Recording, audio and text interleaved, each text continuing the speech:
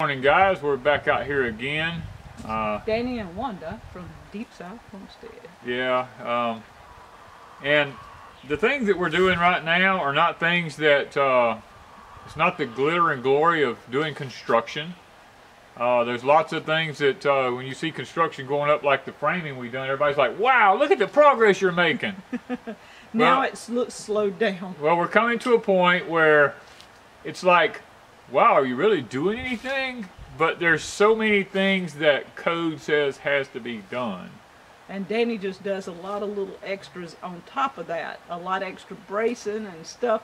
And you don't notice that in the overall, I guess, lay of the building. When you're seeing walls and ceilings go up, it looks good. But when you see a board laid on top of a board for bracing, you don't notice that.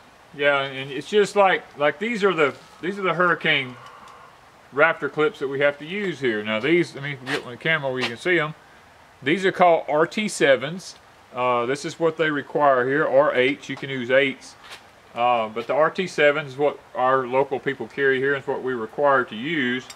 Well, yesterday I came in and I framed up the rest of the gable walls. I framed up where the two roofs meet up here behind me at. I got all that framed in. The back wall. The back gable wall. We decided to put a window in the very back gable so that we would have light in the attic if there's no power.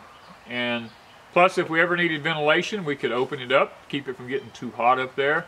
Plus, if he wanted to put a chair in. If I wanted to put a chair and overlook the back property back yonder, and deer were coming out in the pasture one evening, I wanted to take one. It's a great place for me to sit with the window up, and they never know I'm even around, and I'm comfortable. So. And we will be putting down a pull-down stairwell in here. Yeah. I have one that I took out of a gentleman's house about 10 years ago. No, about 10 years ago. Nothing wrong with it. He was just an elderly gentleman, and he said he'd been in his house for years, and he felt like it needed to be changed. And I tried to talk him out of it, but he said, no, I want a new one. And I was like, well, there's nothing wrong with the old one. It hardly ever got used. He gave it to me. I installed him a new one. I brought it home. It's been in my barn for 10 years, sitting in a box out here, and we're going to use it in here. So that, you know, I just don't throw nothing away, especially if it's good. And now I'm able to use it and save myself. We're using a lot of things. Every nail that he's used in those nail guns, he's had for 10 plus years. Yeah. So those nails don't go bad, guys. Yeah, nails don't go bad. And the thing about it is, I used to buy nails by the pallets when I built houses. And so we have plenty that need using. Bunches of nails in the barn. As a matter of fact, I have a ton of nails out there that don't fit my gun. They're wire clip nails that don't run in this gun. And maybe some of y'all might need to purchase some from me at a real good discount. I don't know. He wants to clean the barn. I got to clean the barn out. I don't know how many I've got, but I know I've got a bunch of 8s, and I know I got a bunch of 12s. So let us know. Let us know if you're close by and you think that you could use them. I think they're 33-degree wire-fed wire nails. I'm not sure. All right, what's the project for today? Past this today is going to be if my arm holds out hammering. My arms are tired from holding that gun up. I might start the strong back down through this side of the building over here to my right, and start lining the rafters up and pulling strings on them and getting them all where they're not sagged, or, you know, make sure it's all on layout and everything before it comes time to put the lathing up. And see, that's another thing that just looking at this building, you'll never see that. No, to be in the attic. Or you won't see what he's doing as far as that. I can show you the process.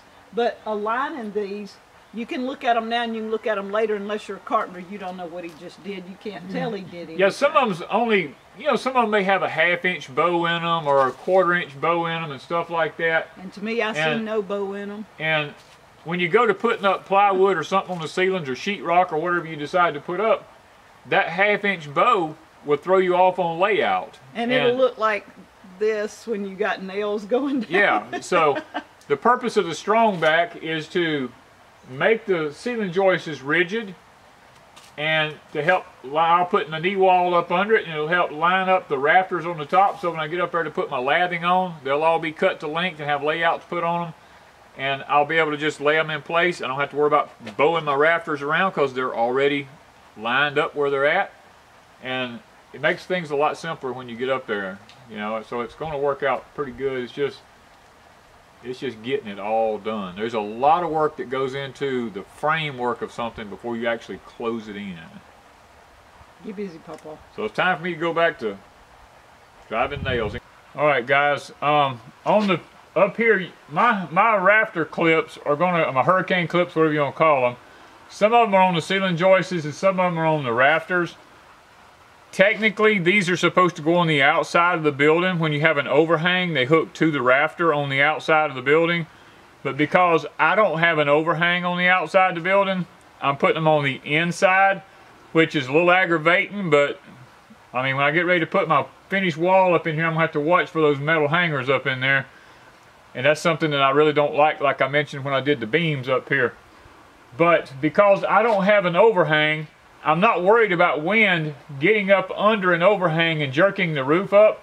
So some of mine's gonna have them on the ceiling joists, and some of them will have them on the rafters, just sporadically around through it. There's some places, like right up in here, I can't get on the rafter to put a nail in there. So I have to put it on the ceiling joist. And the ceiling joist has been nailed to the rafter, and there is a band on the outside that's also nailed to the ceiling joist and the rafter. So I've never had an issue with that. Now this one over here is nailed on the rafter right straight across from it, and that one is nailed on the ceiling joist.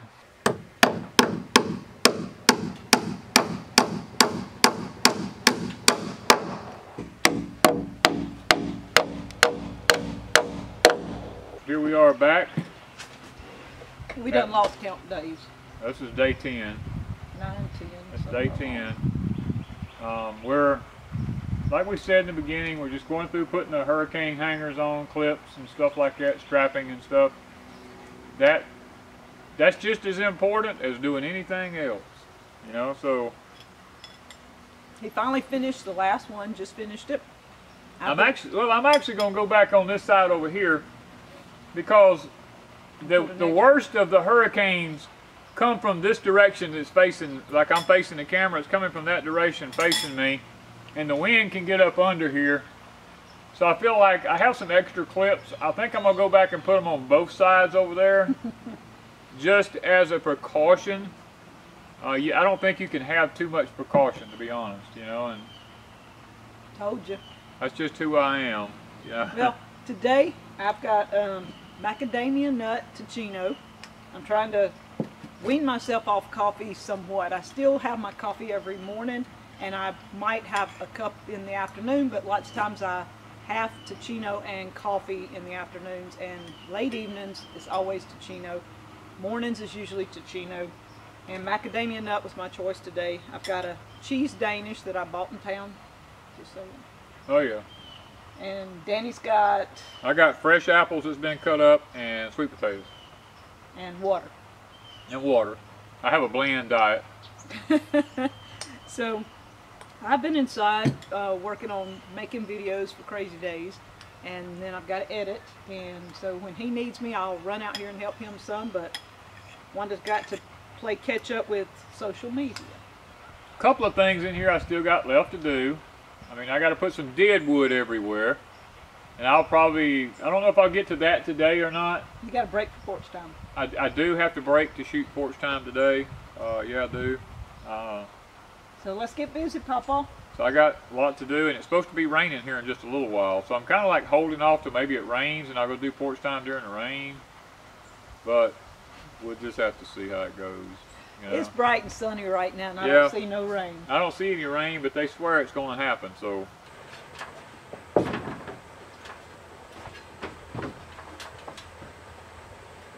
Right, get braced off here because I got to hold the gun and the board.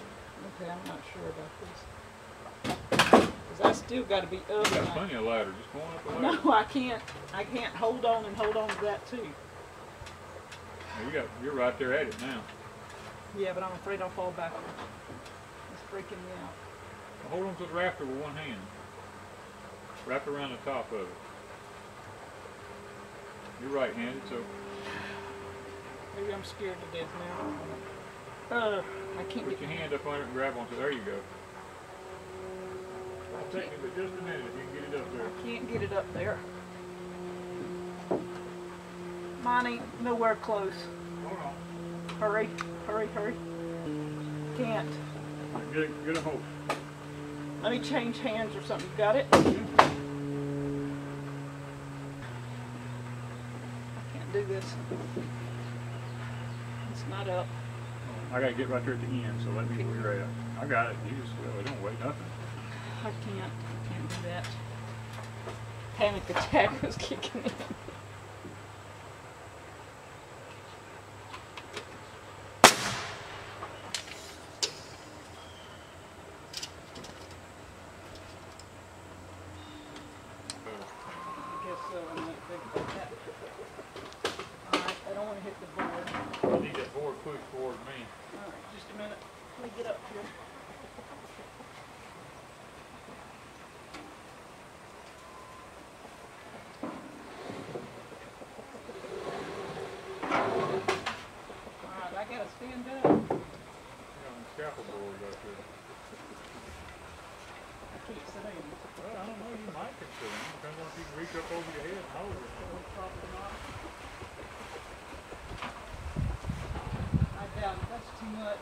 This board's lighter than the other one because it ain't as long.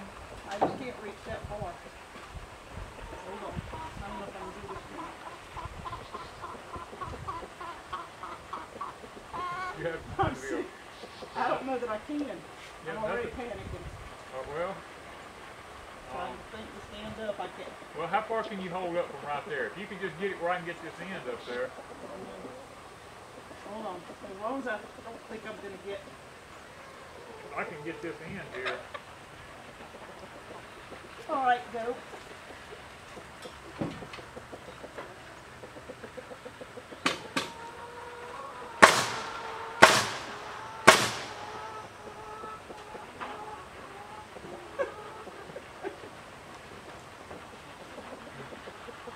I can't get any further, I'm sorry.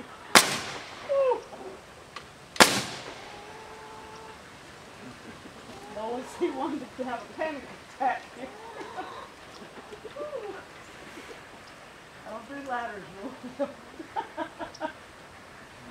give me my layout and then you get dinner done because it's way past time.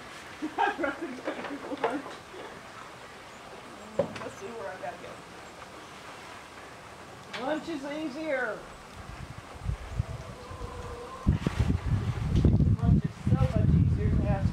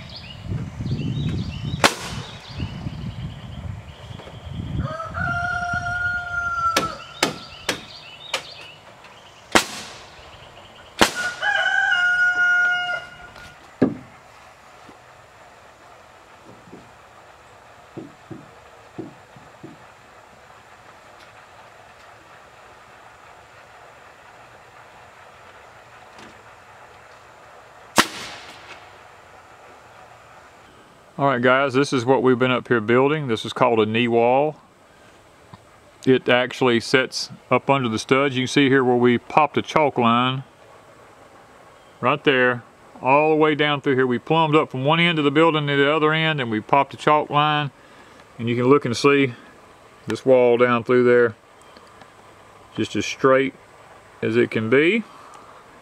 This wall serves a couple of purposes. It sits on top of a strong back. This right here is called a strong back. We have a 2x6 laid down flat ways. We have one standing up edgeways down through here that is so many inches and so many feet from the outside edge of the building into it. This is straight down through the building. The knee wall actually sits on top of the strong back because the strong keeps it from sagging. It helps to stiffen up these ceiling joists going across here. These are long span, like 15 feet, 2x6s, and by nailing them into this strong back right here, it helps to stiffen them up. It holds everything in line so that we get ready to put the ceiling up from underneath. All the boards is in line. When we come up here and we get ready to put our lathing on top up here, all these are in line, so nothing's crooked anymore. And everything's pulled into level. And let me see if I can get up here and show you. This is the top of the roof. You know, if I come down here, you can see everything planes out across yonder, really smooth. And you can see the differences in the pitches up here, how it lines up from up top up here. This is just a bird's eye view from up on top of the building. Now, next thing is to move over to this laminated beam right here. We're going to put a wall down the top of this beam up to these ceiling joists, to rafters, to hold them in line, as well as up where they don't have any sags in them. They'll all be level and smooth like these over here are. So that's our next project to get done.